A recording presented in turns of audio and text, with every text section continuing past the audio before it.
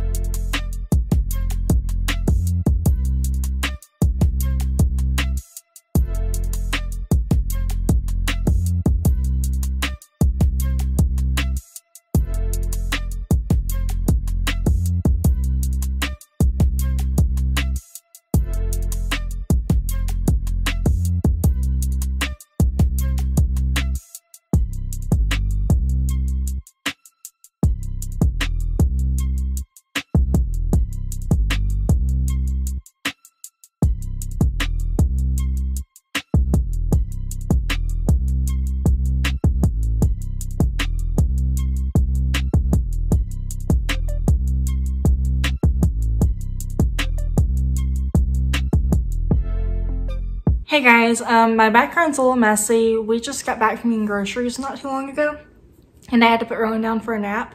So sorry if you can see or you definitely can see the groceries on the table, the warm groceries on the table in the background. And then Rowan's part of his high chairs still by the sink from breakfast.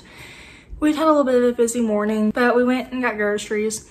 And I finished A Monster Calls by Patrick Ness last night.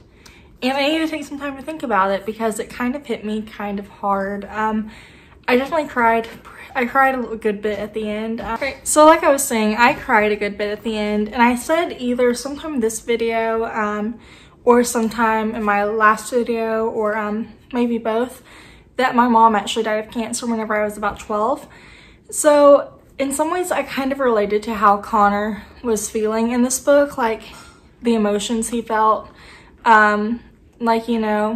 Being guilty for not always 100% believing that your mom would die or that your mom would live. And always having that thought in the back of your mind, what if the treatments don't work? And so it made me kind of emotional whenever I read it. But I really did love this book. It was, ooh, Wilson, please don't do that. It was 5 stars for me. It's a 5-star rating for me, and I wish it was something that I think from what I could tell, it seems like it was published in around 2011. And so it's something that I wish I would have read whenever I was in, I would have been in 8th or 9th grade, depending on the time of year it was published. And so I kind of wish I would have read it then. And I wonder if it would have hit me harder or differently, which I still cried. I still really love this book. But I can kind of see where they're coming from, especially the grandmother. Because my sister and I actually ended up moving in with our grandmother a couple months after our mom died. And so me and my sister were super sheltered by everything that was happening until the last minute. And kind of the way that Connor's parents seemed to mostly be trying to keep him. But the grandmother's really pushing for them to let Connor know what's happening because things aren't looking good. And Connor knows in the back of his mind that things aren't looking good. But he doesn't want to admit it because, you know, why would you want to admit that you think your mom's not going to make it? And then he starts having this dream, or it may or may not be a dream, about this monster who comes to visit him. And Connor's just going through a lot emotionally because I guess he's embarrassed that his mom's sick, or it's not necessarily that he's embarrassed, but he doesn't want people to pity him for it, kind of. And so he's pretty isolated at school because of the person who used to be his best friend he's not friends with anymore. And so he's going through like a little bit of bullying, but then like even his bully's like, you know what, I'm gonna leave you alone. And there's just a lot going on for Connor. There's a lot going on at home, there's a lot going on at school, and he feels isolated everywhere because it's just him and his mom at home. And then she's starting to feel bad, so his grandmother comes, and then his mom ends up in the hospital because she's pretty sick. And so he ends up at his grandmother's house, and the monster comes to him. He tells him stories, and the stories always have these messages. Like, you know, not everyone's good and bad. You need to hold your beliefs. And like also about like being, that it's not always, sometimes being invisible isn't that bad. And so the monster kind of helps him realize the truth of how Connor feels and everything, and like admit to himself. And so I really enjoyed this book. I really enjoyed this book. And I will be starting my next read probably in a few hours. I'm going to finish putting up groceries, clean some dishes, and then I have a video that's supposed to go up in a couple of days, so I need to get it edited if I want to get back on track, because I liked being on track up until June and July, so I'm gonna get back that way. But anyways, I will catch up with you guys next time I start reading.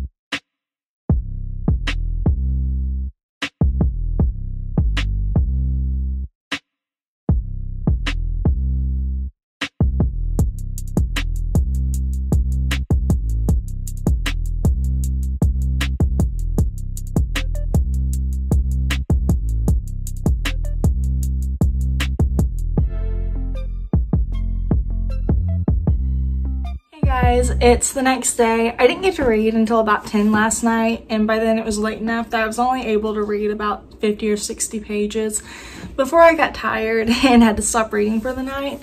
But just reading this book again, I still love this book so much. This is still a favorite. I still love the way it's told. I love how it starts with Death kind of talking about like what he does exactly. I love how he talks about how he tries to avoid looking at people because the dead people, they're just kind of there, but the people who are left, like, who are left alive, it kind of sucks to see them and how they're taking things.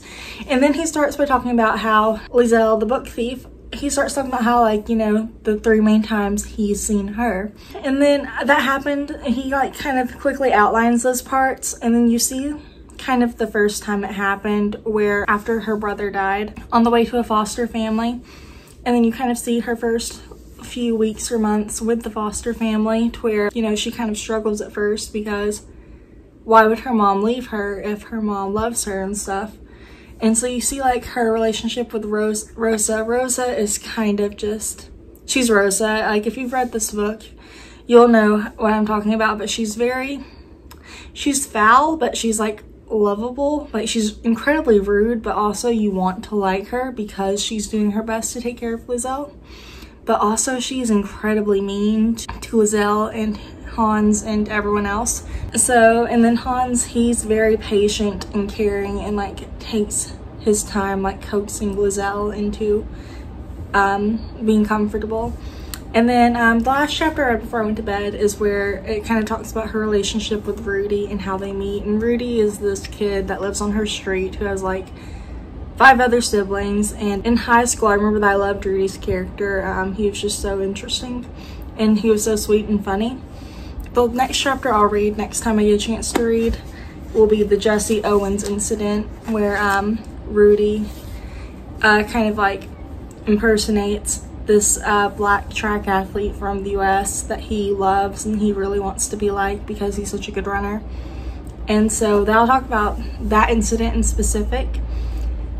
But yeah, I probably won't get to reading until late tonight. I need to clean up a little bit and then I need to finish editing another video because I didn't finish it yesterday. Rowan took a very poor nap yesterday. He kept waking up and he wouldn't stay asleep for more than like 20 minutes at a time, so we just gave up on that. And then today so far we've been on a walk, or actually we made pancakes, then we went on a walk, and then we played outside, then we cleaned up the house a little bit, and now he's taking a nap, but I need to finish cleaning. I'm probably gonna wait for Rowan to wake up to do floors because I need to vacuum. I need to like just straighten things up and do that video. But anyways, yeah, I will catch up with you guys next time I read and I'll let you know how this is going. But so far, I'm still loving this reread. Like I said, I've loved this book for forever and I really love loving the reread.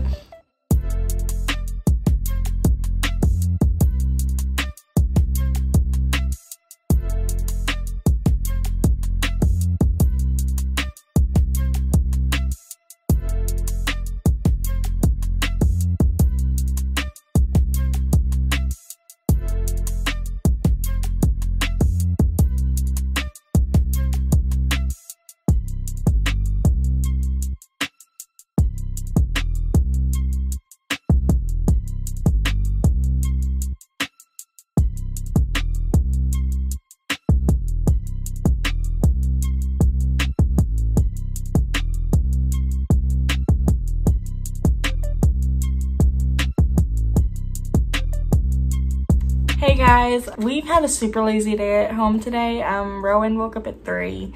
He went back to sleep. I couldn't go back to sleep till about 5, but then Rowan woke up again and he stayed up from 5 till 7.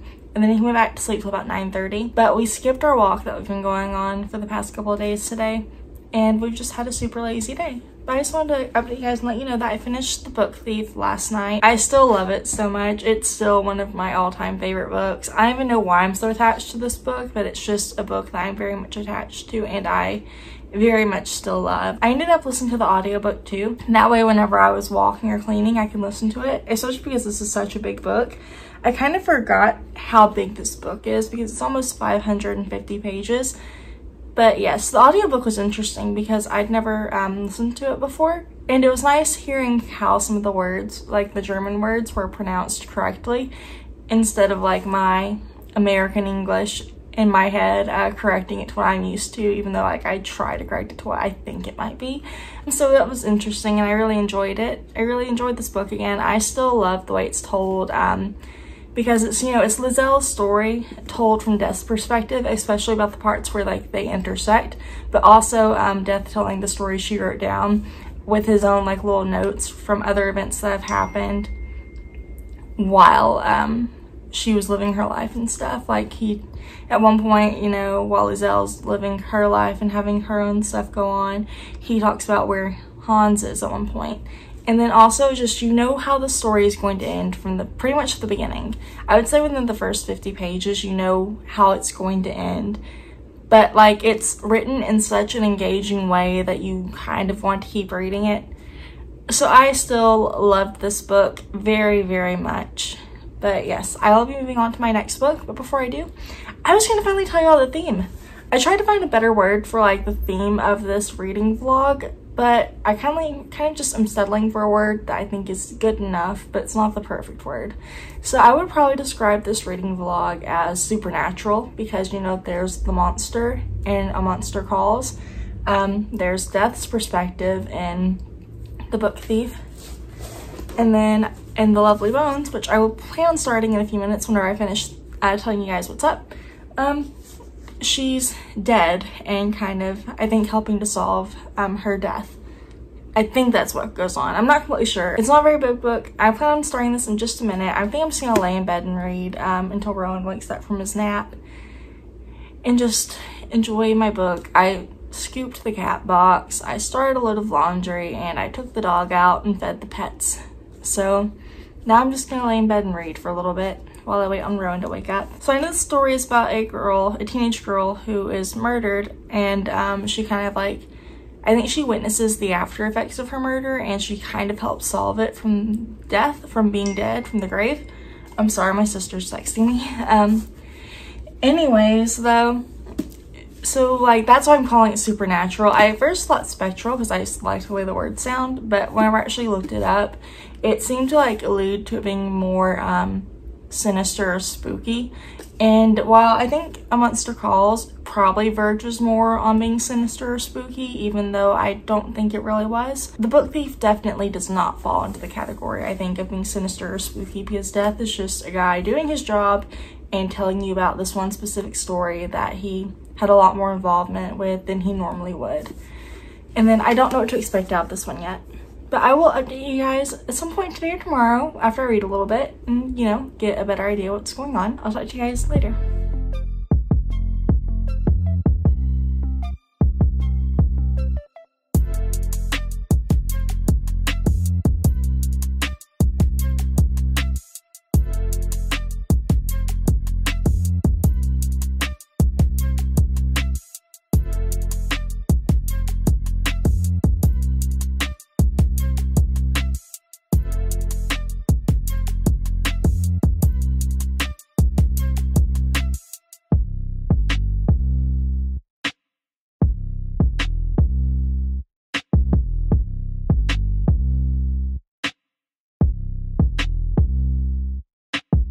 So I finished The Lovely Bones by Alice Sebold earlier this morning, and I didn't like it that much. I rated it 3 stars. I went into it expecting it to be kind of more action-packed than it was. I didn't expect it to just be kind of following Susie's family after her murder and like how her family and like other people in her community move on, and about how her killer more or less gets away with it. I don't know, I was expecting something different, which is my own fault. I probably should have done some more research into this book, but it kind of sucks because this is one of those books that I've wanted to read for years and years and years and just never got around to it. When I finally did, I'm disappointed. So I really don't have a lot to say. I'm disappointed. I wanted it to be, I think I wanted it to be like more of a revenge story, or like where Susie would play an active role in capturing the man, but really it was just more of like, I would say like more of a family drama with a ghost who kind of watches over her family and friends, and like is also trying to, I guess, move on past the events. I think that's how I would describe it. Like I said, I was kind of disappointed, and I think that's my own fault for not doing more research. Like I said, my own fault. Didn't do enough research on it. I just read a little bit about it. Also, like the whole time, like every time I read the first line, I always think of like the commercial for the movie back when it came out. No, it's not awful. It's I could see why people would like it. It's really uniquely written, and it's very interestingly written. It's just on top of like not being what I expected and what I wanted it to be. I was so disappointed in some of the characters, like Susie's mom. I was so disappointed in her actions. Susie's dad, I was just kind of felt really sorry for him, and then at a certain point it gets to like, but you have to learn how to move on at some point, and just, yeah, I'm upset, but oh well, it's fine. Alright, so anyways guys, thank you for sticking along with my supernatural reading vlog. A Monster Calls by Patrick Ness was a great 5-star read, and I loved it. And I can't decide if I want to watch, because apparently it's a movie now, and I can't decide if I want to try to watch the movie or not. But I loved this one. This one was great. I could see myself rereading this one in the future. The Book Thief by Markus Zusak was a great reread, and I will stick to my 5-star rating of this probably for forever at this point. I really love this book so much. I love the way it's written. I love the way Death tells Liesel's story and has his own little remarks in between and his own experiences. This is one of my, I guess, lifetime favorites. I will probably reread this again at some point in the future because I've reread it enough times now, so why not keep doing it? And then The Lovely Bones by Alice Sebald. 3 stars, and I was just disappointed. But yeah, so like all 3 of those books, like, I'm calling it a supernatural reading vlog because you know, Susie's in heaven, kind of going through and watching everyone essentially. And her heaven's not like, you know, laying on clouds heaven, it's like a personalized heaven. Death is telling the story of a girl in Nazi Germany. And then a monster helps Connor figure out, learn some universal truths and kind of discover his own personal truth. So yeah, overall it's a pretty good reading week. We're as of today is Friday, August 7th for me, and I've already finished my first 3 books for the month. And now, whenever I hang up on y'all, I'm probably gonna go read Allegedly by Tiffany D. Jackson before I lose my library hold on it. Anyways though, thank you guys so much for watching. I really appreciate it, especially if you made it this far. If you've read any of these 3 books that I mentioned in this vlog, please let me know what you think of them. Especially The Lovely Bones. If you read this like whenever it was more popular, were your thoughts different than mine are now, or do you have the same thoughts, or if you've seen the movie, what do you think? But yeah, anyways, thank you so much, and I will talk to you guys next week. Bye.